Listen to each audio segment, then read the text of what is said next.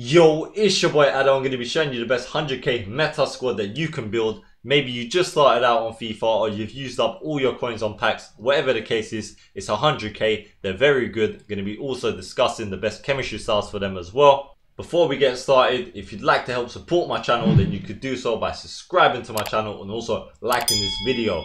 Okay, so we'll start with the defense. Ferland Mendy is an absolute tank on this game. He's already strong and fast, so I recommend running him with a shadow. The alternative is going to be the anchor.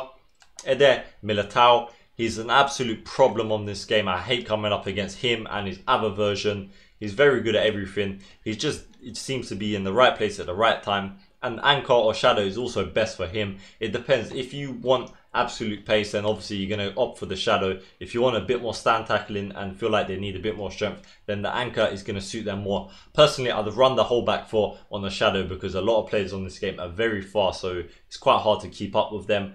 Definitely, if you want to use someone at anchor, then I'll definitely recommend using Lenglet on a shadow and Mendy. And if you're going to use the anchor, then Militao or Semedo. Right, so the goalkeeper, Alfonso Areola, he's 6'5", he's very good on this game as well. Real Madrid's goalkeeper, run him on a basic because you get +10 on everything. It's the best chem style to use on most goalkeepers as well. Okay, so we started this with the 4-3-3 just to give them maximum chemistry, but using custom tactics, you can obviously change the formation depending on what tactics you choose in game. 4-2-3-1 is very popular and it suits this very well because you've got 2 CDMs and 4 forwards.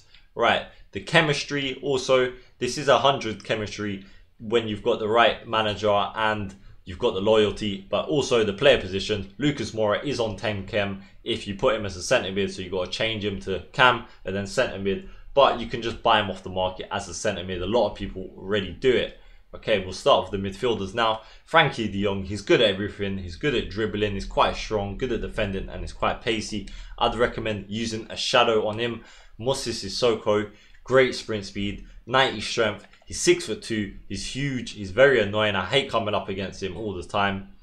Either an engine on him to give him a bit more agility, dribbling, and a couple other stats, or a shadow to give him more pace and defending.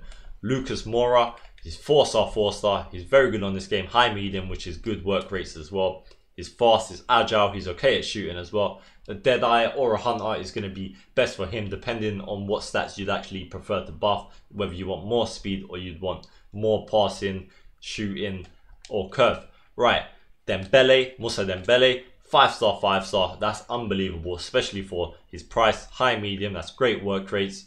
He's very fast, he can shoot, he can pass, he can dribble, he's got it all really. I recommend a Deadeye on him or a sniper, marksman, even a hunter. His preference really. Obviously the Deadeye and the sniper is going to give him the most finishing as opposed to a hunter. I would personally run that with a Deadeye just because I would like to buff his curve and also buff his shooting stats. Right, Wissam Ben Yedder, I hate coming up against this guy. He's got like a million versions. He's very annoying to play against.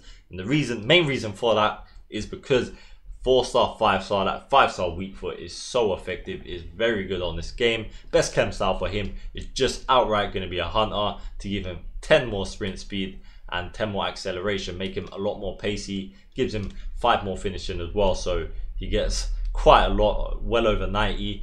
And yeah, he's just a very good card on this game. A huge problem, Anthony Martial, last but not least, he's fast, he's good at dribbling, he's good at shooting, he's quite strong, he can finesse it as well. He's got it all as well. A hunter card is probably going to be best for him, just so you can give him max pace, give him 87 finishing with that. And yeah, he's a very good card on this game as well.